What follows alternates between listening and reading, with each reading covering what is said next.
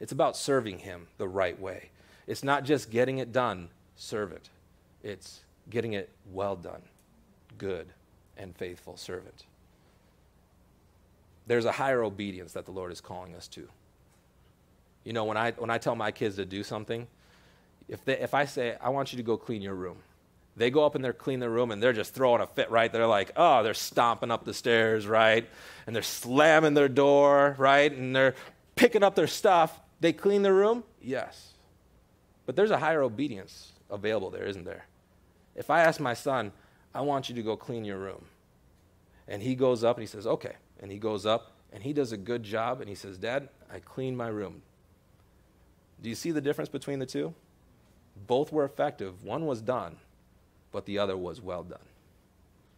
You see, there's extra blessing when we go to the well done portion. When we do it the right way, when we serve with all of our heart.